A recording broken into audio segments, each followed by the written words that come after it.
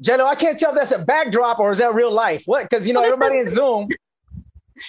No, this is real. Oh, my God.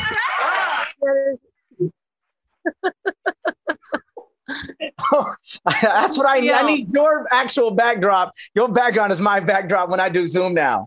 Let me soak it in right quick. Crisco Kidd.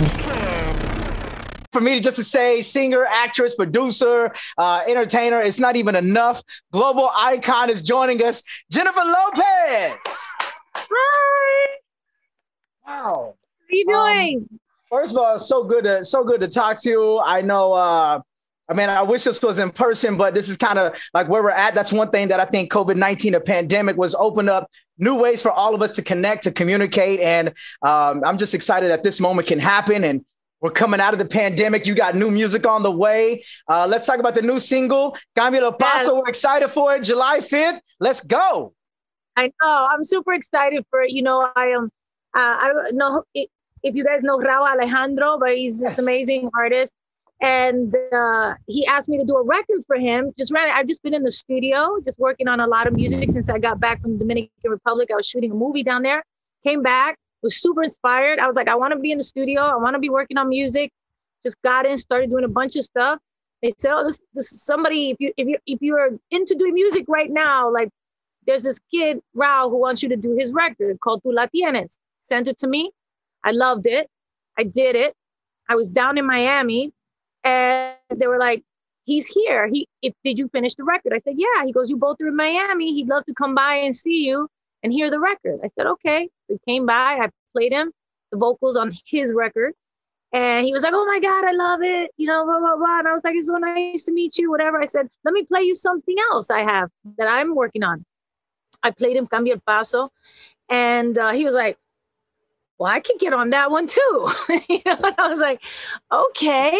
I said, well, you got to do it right now. Can you do it right now? And he's like, yeah, I can do it right now. He takes off his jacket. He had a plane to catch, postponed the plane, got on it. Hour or two later, I was like, send it to the record company the next morning. I was like, we need to put this out right now.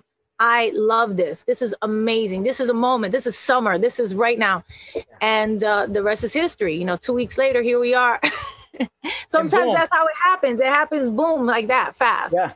Yeah. And I wanted to ask you about choosing the people that become a part of your project, because you've always been kind of on the forefront. You know what's next. Like there's such a good wave right now. I remember a couple of years ago where Bad Bunny was saying that he wanted to work with you, or you work with him. Yeah. And you guys, let's talk about like Tiny, Lunai. I mean, there's just so many new artists that are kind of coming up, and they're taking reggaeton, they're taking like Bali funk, they're taking drum and bass, and they're putting all these different styles together. Your new project is going to be all in Spanish, I believe, right? What I'm working on right now is music, period. So I'm doing lots of Spanish music.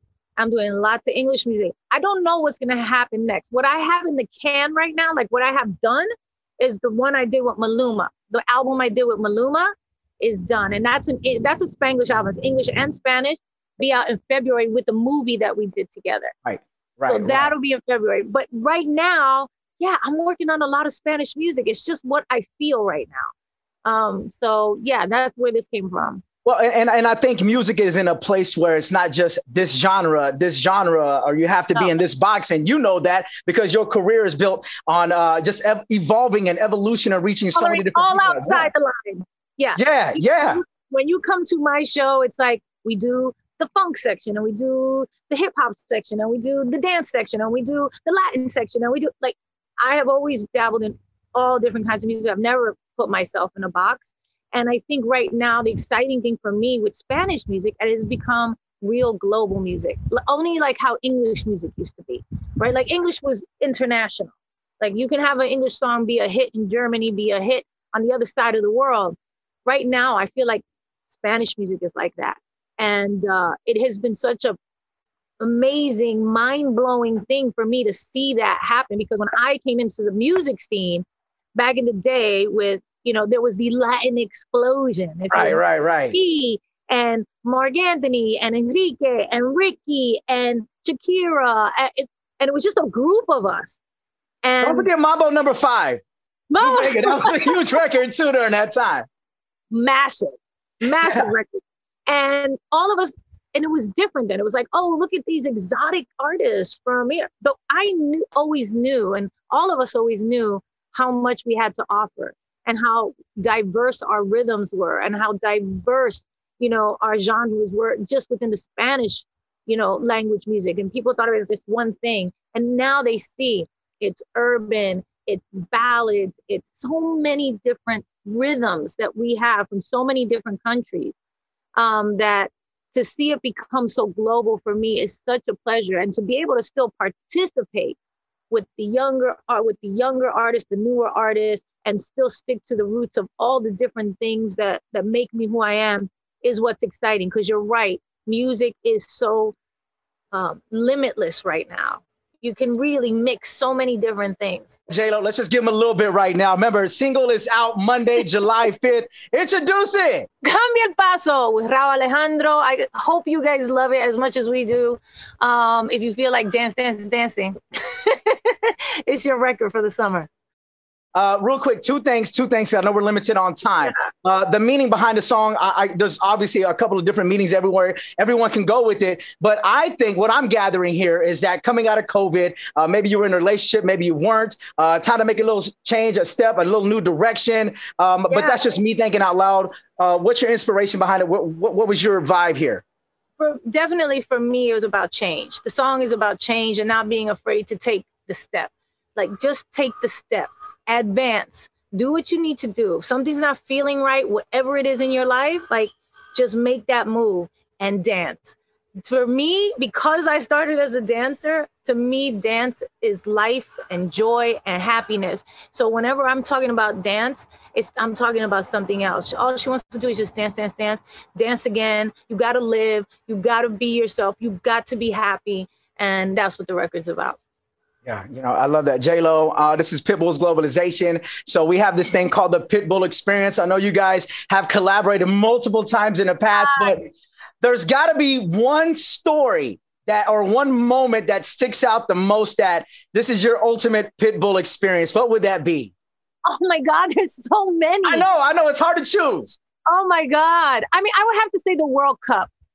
When we did the World Cup together.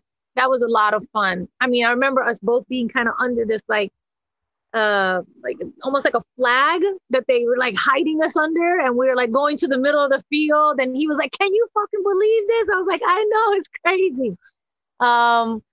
It was just amazing. I mean, we've had so many amazing moments together. Probably one of my biggest songs ever we did, which is On the Floor. That kind of brought me back into the public eye after I had my kids and got married, and it was just like a new moment. So he will always represent kind of the new generation of my music for me. He was amazingly fucking on fire at the time, and he got on my record, and I really appreciated that because I hadn't made records for a few years, and that was a big deal for me. So I always have so much love in my heart for Pitt. Man, much love right there, J-Lo. We're gonna close like this. I only have $200 to donate to a charity. I wish I had more to do this, but I will make this donation on your behalf. If you can name all 8 people, these are living and gone, legends though, on the wall behind me. I'm going to back up real quick. You should be able to see. Oh my God. Okay. Cantinflas. Marilyn. Yes. Wow. Bruce Lee, Martin Luther King, Pedro Fernandez, Bob Marley, and Queen, Freddie Mercury. It is Freddie Mercury. This gentleman right here, though, Vicente Fernandez. Why do I say Yeah. So there you go. I'm doing it. $200. Because all I could think of was his son, Alejandro, and I knew it wasn't Alejandro. I'm good. You're good. I knew who it was. I know. You're good. $200. Which charity do you want it to go to? Do you have one off top? I think the Boys and Girls Club of America, for sure. I'm a chairperson there with Denzel Washington. They really helped shape me as a performer when I was coming up. And the Boys and Girls Club of America is probably could use all the help they could get, because they do so much. They do so much for so many kids in the hood, in neighborhoods like I grew up. Definitely, definitely. Jennifer Lopez, J-Lo, thank you so much for joining us. I know our time has expired. Don't forget, July 5th, that is this Monday, the new single, Cambia El Paso. J-Lo! I love you. Much love. Thank you, Crisco.